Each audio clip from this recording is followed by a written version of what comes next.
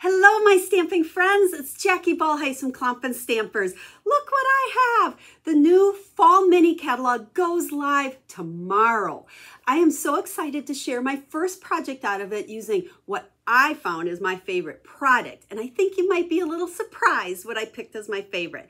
So let's jump right into it. Let's flip the camera down and let me share with you. Hang on a second. There, I guess the cat's out of the bag because you can see it on the side here. Stencils.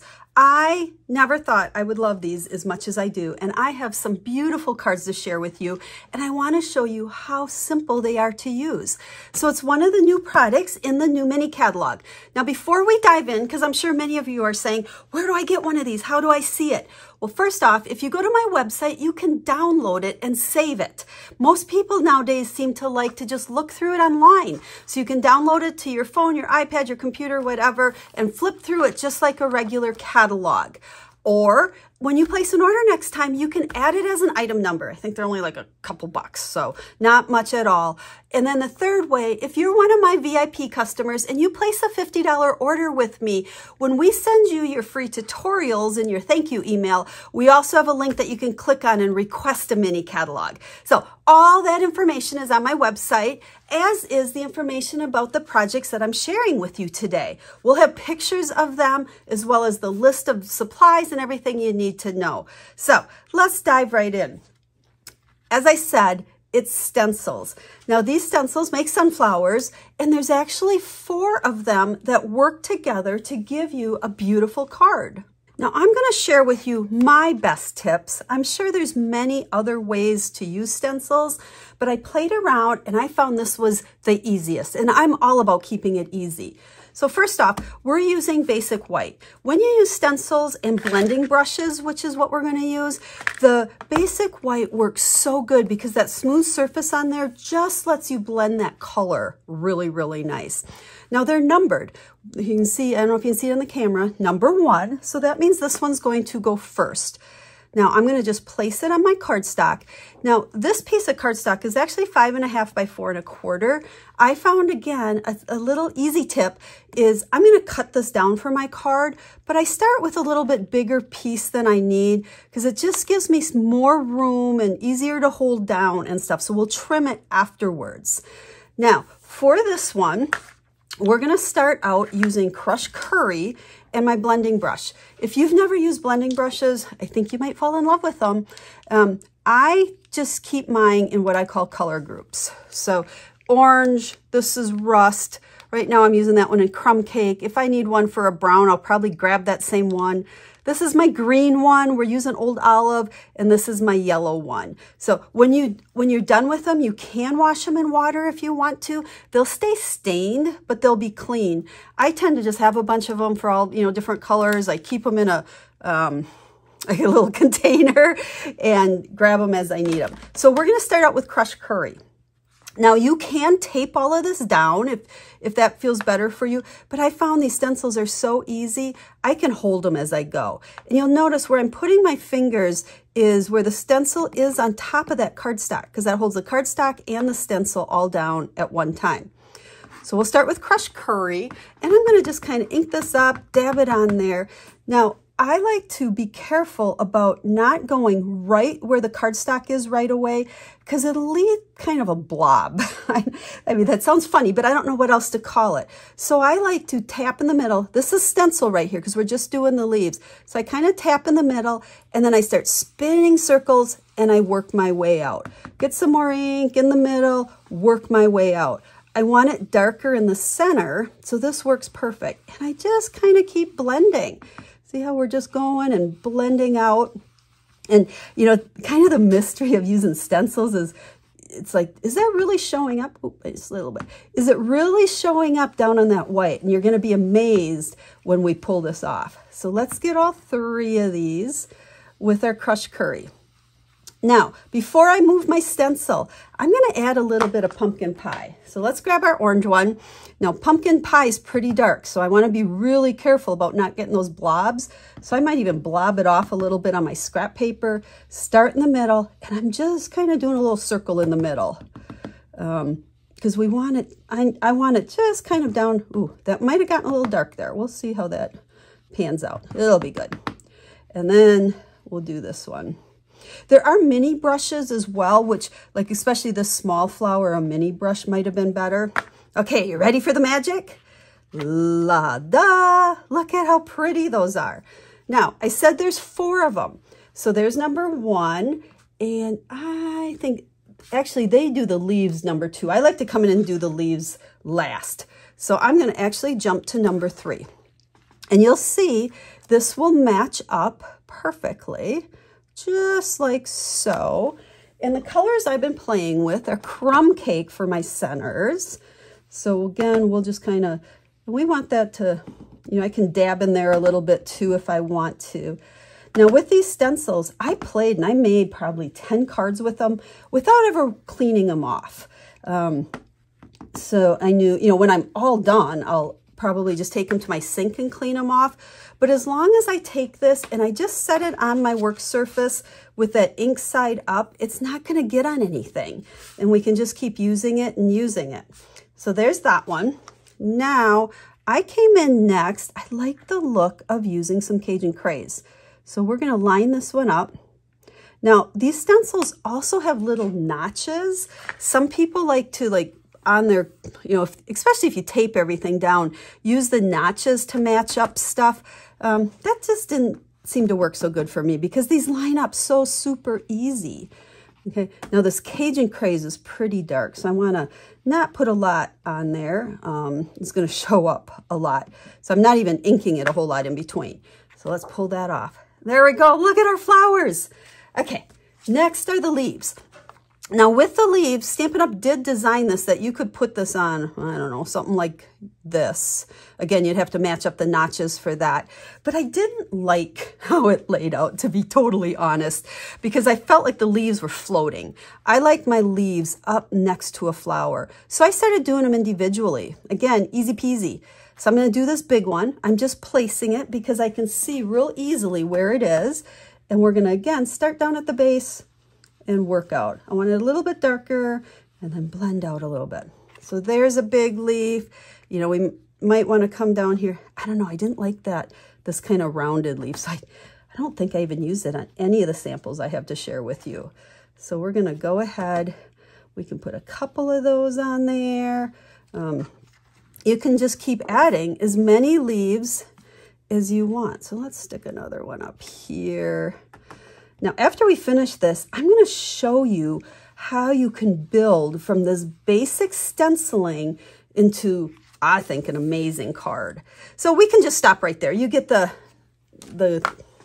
idea. So there are our sunflowers. Now, at this point, I cut it down. Remember, I wait and I cut it down after I've stenciled it. That just gave me more room to hold everything down. So I cut this one down, 3.5 by 4 3/4, I think. All the measurements are over on the blog post that goes with this video. You'll find the link down in the video description to take you to that blog post. I'll list all my colors, all the cutting dimensions, all the supplies I use, make it real easy so that you can duplicate these cards as well.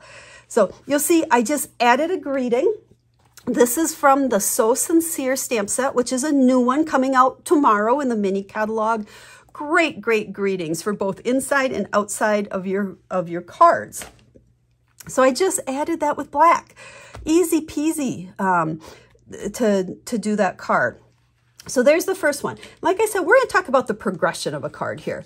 So then for my second card, after I stenciled it, so I don't need to stencil again, what I did is I took a speckle stamp. Now there's several stamp sets that have these. This particular one came from Layering Leaves, I think. And I actually pulled it out of the stamp set. It's on a block. It sits on my stamping desk because I use it often. But look at what just adding a few very light speckles, how it changes the card. I think it just adds some dimension in there. I love this look.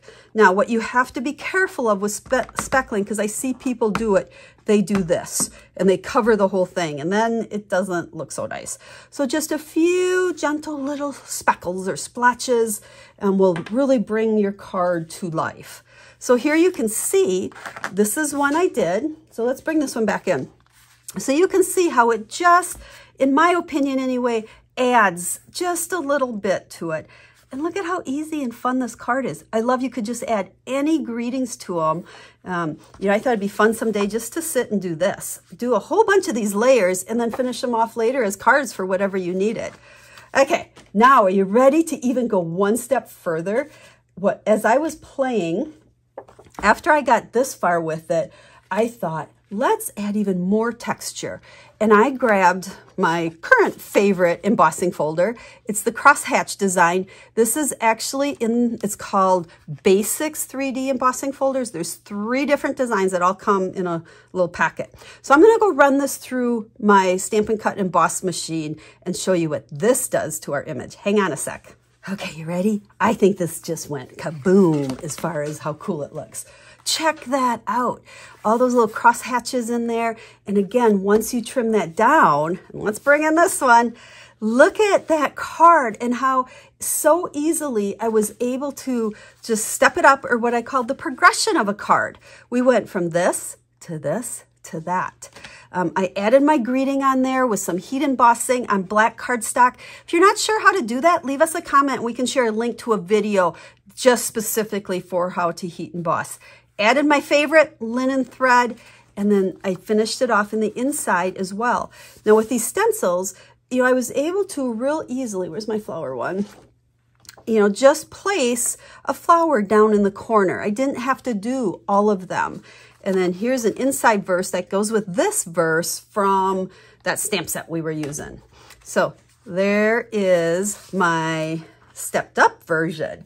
Now, one other one I want to share with you.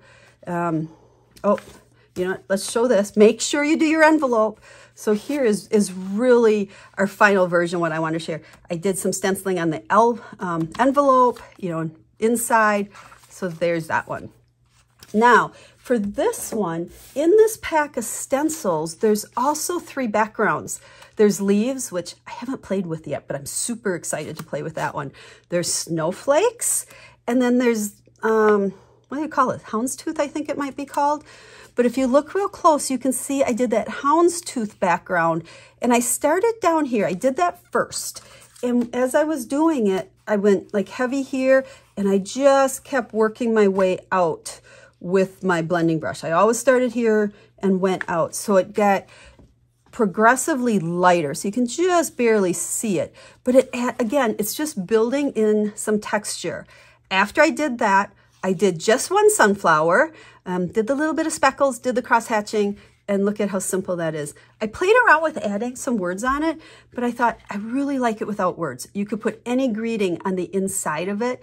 I think sometimes we get so wrapped up in every card has to have a greeting on the front, and it doesn't. So this is just a really pretty note card. So there you go. There is your quick and easy lesson on using stencils. You are going to absolutely love these stencils. You know, I was quite surprised. I have several items from the mini catalog, and this was kind of a side add-on purchase, I guess. And as I played with different things, it became my absolute favorite product. I could sit and do these cards all day long. Now, quick, before I go, I want to show you just a couple other projects that I have made using some of the new mini catalog products. And these will all be featured in upcoming videos. But here are 2. This is my easy watercoloring technique that I'm going to be sharing with you with these pine trees. Super easy. Anyone can do it. I like to say this technique makes you feel like an artist, even though you say you don't have an artistic bone in your body. These cards will make you feel like an artist. So this video will be coming up in the next couple of months. And then one other one. What I really thought would be my favorite bundle in the catalog, and so far I think it is, and I can't even remember what it's called. Where's all my Stanley lovers out there? So I got super excited about these cards and about this bundle. Kind of retro, but again, thermoses and Stanley cups and and bottles and stuff are really becoming big. Everyone likes to put stickers on them. So there's all the little stamps to mimic putting stickers on. It was so fun to make these cards, and I can't wait to share these with you as well in an upcoming video. So thank you everybody for watching. I hope you learned some things. I hope these cards inspired you to give stencils a try.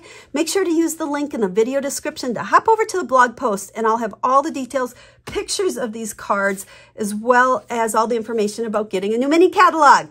Thanks again. We'll be stamping again real soon. Have a stamp happy day.